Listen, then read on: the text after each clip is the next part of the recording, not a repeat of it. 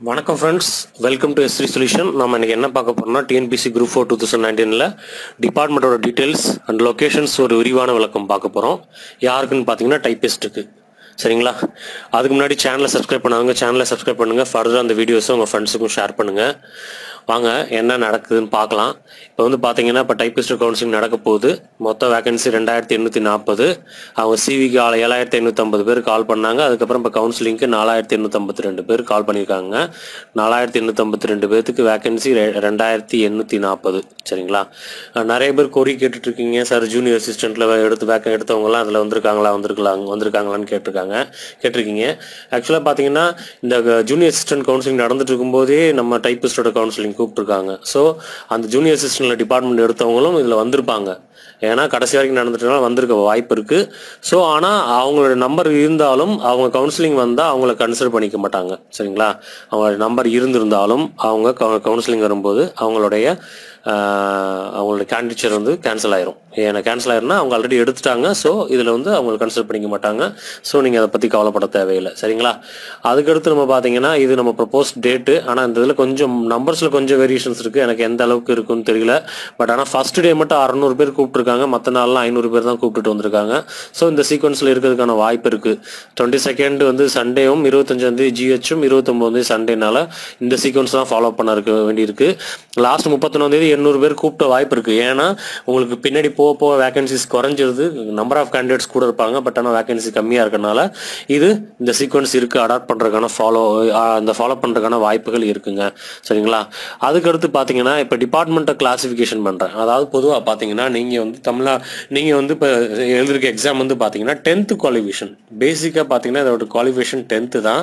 இது வந்து தமிழ்நாடு மினிஸ்ட்ரியல் கேடர். Tamil Nadu ministerial கேடருங்கிறது ministerial oblique judicial கேடர். Ministerial கேடருங்கிறது அமைச்சு பணி. அதாவது அமைச்சு பணியில் ஒரு கிளர்க்கியல் ஜாப் தான் நீங்கள் ஜாயின் பண்ணுறீங்க. நிறைய பேர் என்கிட்ட கண்டினியூவாக கொஸ்டின் கேட்டுட்டு இருக்கீங்க. சார் இந்த டிபார்ட்மெண்ட் எடுத்தால் நான் வந்து பிஇ படிச்சிருக்கேன், இந்த டிபார்ட்மெண்ட் எடுத்தால் எனக்கு வந்து ஃபர்தராக பிஇ ப்ரொமோஷன் கிடைக்குமா அப்படின்னு. ஒவ்வொன்றுக்கும் ஒவ்வொரு சர்வீசஸ். அதாவது நீங்கள் டிஎன்பிசியோட எல்லா எக்ஸாமினேஷன்ஸும் பார்த்தீங்கன்னா அவங்க முன்னாடியே முதலே போட்டிருப்பாங்க இது வந்து என்ன கேடர் அப்படின்னு. அதாவது என்னன்னா என்ன சர்வீஸ் என்ன இப்போ இது பார்த்தீங்கன்னா TNMSன்னு போட்டிருப்பாங்க முன்னாடி. அந்த டிபார்ட்மெண்டோட கோடுக்கு அடுத்து பார்த்தீங்கன்னா டிபார்ட்மெண்ட், அதுக்கடுத்து பார்த்தீங்கன்னா அதை என்ன சர்வீஸ்ன்னு பார்க்கும்போது TNMSும், அதுக்கடுத்து பார்த்தீங்கன்னா இந்த கோட் ரிலவெண்ட் பார்த்தீங்கன்னா TNJSன்னு போட்டிருப்பாங்க. TNMJS மினிஸ்ட்ரியல் ஜுடிஷியல் கேடர்னு போட்டிருப்பாங்க. சரிங்களா? அதில் கொஞ்சம் ஒரு கன்ஃபியூஷன் என்ன போட்டிருக்காங்கன்னு தெரியல. பட் ஆனால் தமிழ்நாடு மினிஸ்ட்ரியல் சர்வீஸ் போட்டிருப்பாங்க. ஸோ இது வந்து இந்த சர்வீசஸில் நீங்கள் வந்து மினிஸ்ட்ரியல் கேடர் மட்டும்தான். அதாவது நீங்கள் அந்த கிளர்க்கியல் ஜாபில் எது ஹையர் போஸ்ட்டோ அந்த லெவல் வரைக்கும் தான் போக முடியும். ஸோ நீங்கள் என்ன PhD பண்ணியிருந்தா கூட உங்களுக்கு வேற கன்சிடர் பண்ணுறதுக்கான வாய்ப்பு இல்லை. சப்போஸ் நான் ஸ்கூல் எஜுகேஷன் எடுக்கிறேன், நான் வந்து பிஎட் பண்ணியிருக்கேன் அப்படின்னா எனக்கு வந்து ஃபர்தராக கிடைக்குமா அப்படிங்கிறது கிடையாது. சரிங்களா? ஸோ இதை ஞாபகம் வச்சுக்கோங்க. அதுக்கப்புறம் பார்த்தீங்கன்னா ஒன்லி டிஸ்ட்ரிக்ட் வைஸ் வேகன்சி இருக்குது. சரிங்களா? என்ன டிபார்ட்மெண்ட் கிளாசிஃபிகேஷனில் டிஸ்ட்ரிக்ட் வைஸ் வேகன்சிஸில் கொஞ்சம் டிபார்ட்மெண்ட்ஸ் இருக்குது. அது டிஸ்ட்ரிக்டில் மட்டும்தான் நீங்கள் கடைசி வரைக்கும் ஒர்க் பண்ணுற மாதிரி இருக்கும். அதுக்கடுத்து பார்த்தீங்கன்னா தமிழ்நாடு செக்ரட்டரியேட் சர்வீஸ். இது வந்து பார்த்தீங்கன்னா சென்னை ஒன்லி. செக்ரட்டரியேட் சர்வீஸ்லேயே 2 இருக்குது. ஒன்று வந்து செக்ரட்டரியேட் சர்வீஸ், அதுக்கப்புறம் பார்த்தீங்கன்னா ஃபைனான்ஷியல் செக்ரட்டரியேட் சர்வீஸ் 2 இருக்குது. சரிங்களா? அதுக்கடுத்து பார்த்தீங்கன்னா ஒன்லி சென்னை மட்டும். அதுக்கப்புறம் பார்த்தோம்னா நம்ம ஸ்டேட் லெவல் டிபார்ட்மெண்ட்ஸ் இருக்குது. அப்புறம் ரீஜனல் லெவல் போஸ்ட் மட்டும் இருக்குது. ஒரு சில ரீஜன்ஸ் மட்டும் ஒர்க் பண்ணுற மாதிரி போஸ்ட் இருக்குது. அதை பற்றியும் பார்க்க போகிறோம். அதுக்கடுத்து நெக்ஸ்ட்டு பார்த்தீங்கன்னா ஃபர்தராக இப்போ வந்து டிஸ்ட்ரிக்ட் ஒன்லின்னு பார்த்தீங்கன்னா அது என்னென்னு பார்த்தீங்கன்னா ரெவன்யூ யூனிட் மட்டும்தான் இருக்குது. சரிங்களா? Revenue unit, panchayat development unit, agriculture marketing committee, அப்புறம் பிரின்சிபல் டிஸ்ட்ரிக்ட் ஜட்ஜ். இதெல்லாம் தான் டிஸ்ட்ரிக்ட் லெவல் போஸ்ட். அதாவது நீங்கள் ஒரு டிஸ்ட்ரிக்டில் ஜாயின் பண்ணிங்கன்னா கடைசி வரைக்கும் அந்த டிஸ்ட்ரிக்ட்லேயே நீங்கள் ஒர்க் பண்ணலாம்.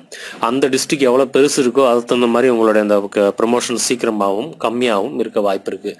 ஏன்னா டிஸ்ட்ரிக்ட் பெருசாக இருந்தால் அதோட பிளாக் லெவல் பெருசாக இருக்கும். பிளாக் பெருசாச்சுன்னா நிறையா போஸ்டர்ஸ் இருக்கும். ஸோ அந்த பேசிஸில் இருக்கும். அதுக்கப்புறம் நிறைய பேர் இப்பயே சொல்கிறீங்க, சார் நான் ரெவன்யூ யூனிட் இந்த இன்னொரு டிஸ்ட்ரிக்ட் எடுத்திருக்கேன், இந்த டிஸ்ட்ரிக்ட் சப்போஸ் நான் திருநெல்வேலி எடுத்திருக்கேன், எனக்கு வேறு டிஸ்ட்ரிக்ட் கிடைக்குமா, ட்ரான்ஸ்ஃபர் வாங்க முடியுமா அப்படின்னு கேட்குறீங்க. கண்டிப்பாக இப்போதைக்கு ஒரு மியூச்சுவல் ட்ரான்ஸ்ஃபரோ இல்லை ஒரு டிஸ்ட்ரிக்ட்லேருந்து இன்னொரு டிஸ்ட்ரிக்டோ அவ்வளோ ஈஸி கிடையாது.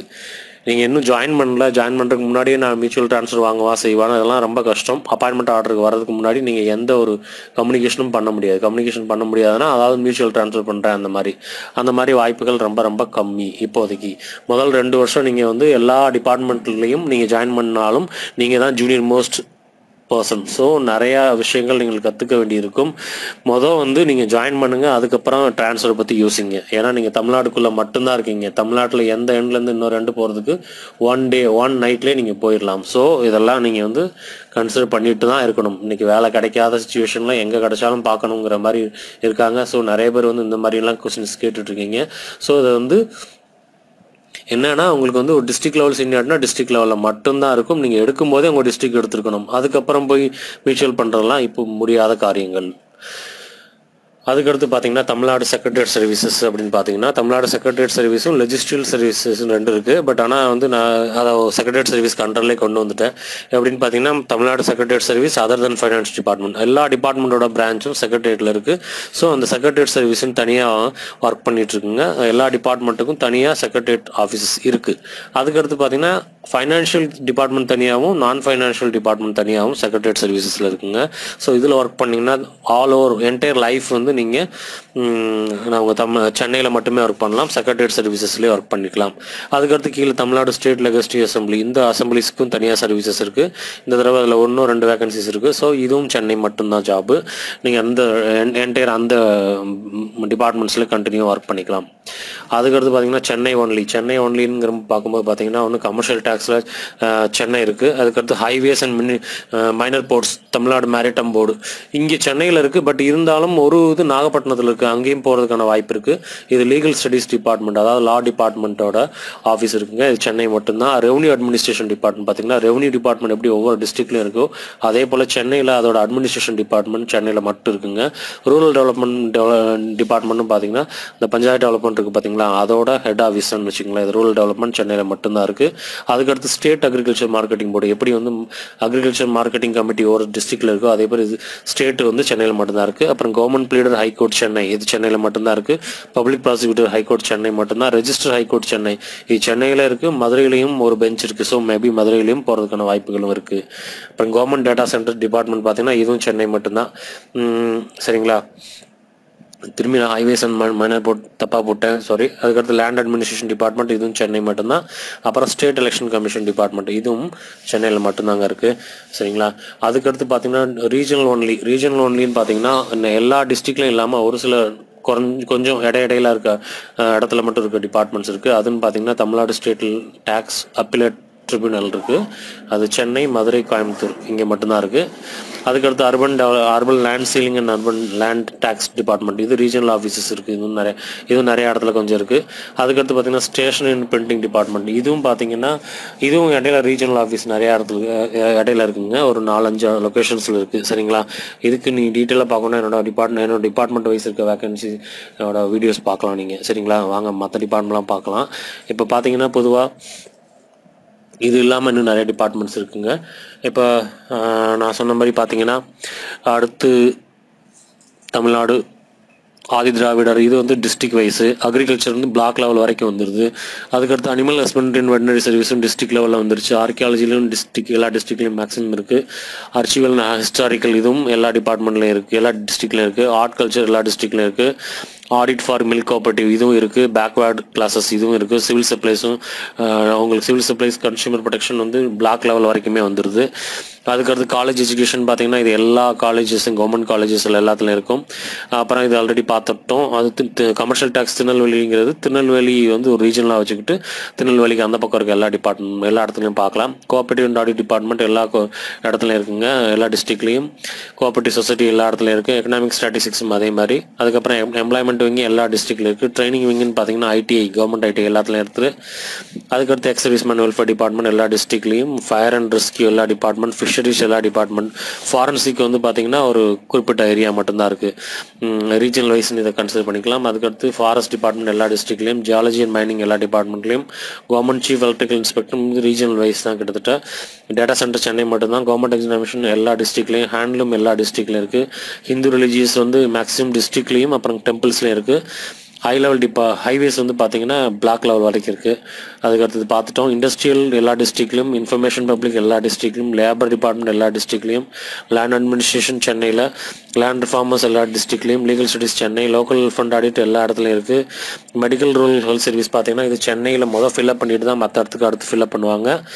அப்புறம் மில்க் ப்ரொடக்ஷன் டெய்ரி டெவலப்மெண்ட்டும் இது சென்னையில் இருக்குது.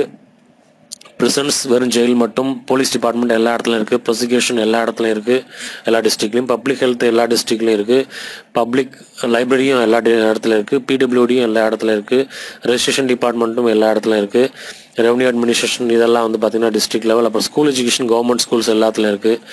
அப்புறம் வந்து சோசியல் வெல்ஃபேர் எல்லா பிளாக் லெவல் வரைக்கும் இருக்குது. சுகர்ஸ் டிபார்ட்மெண்ட்டும் சுகர்ஸ் டிபார்ட்மெண்ட்டு கொஞ்சம் பர்டிகுலர் இடத்துல மட்டும்தான் இருக்குது. சர்வே செட்டில்மெண்ட்டும் சென்னை மட்டும்தான். சர்வே லேண்ட் ரெக்கார்ட்ஸு எல்லா இடத்துலையும் இருக்குது. அப்புறம் செரிகல்ச்சர் பார்த்திங்கன்னா இதோட கேபிட்டல் பார்த்திங்கன்னா இது வந்து சேலம். அதுக்கப்புறம் ரீஜனல் வைஸு சோசியல் டிஃபென்ஸும் எல்லா இடத்துலையும் இருக்குது. Technical education government polytechnic and government engineering college Tamil Nadu development எல்லா டிஸ்ட்ரிக்ட்லையும் இருக்குது.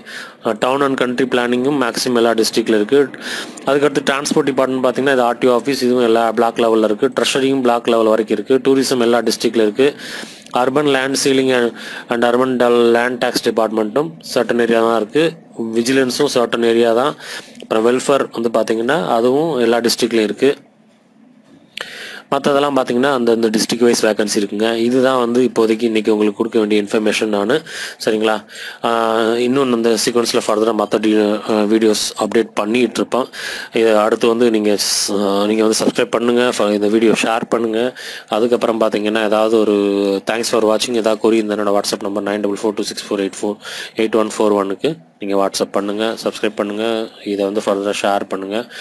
Bye from mystery solution.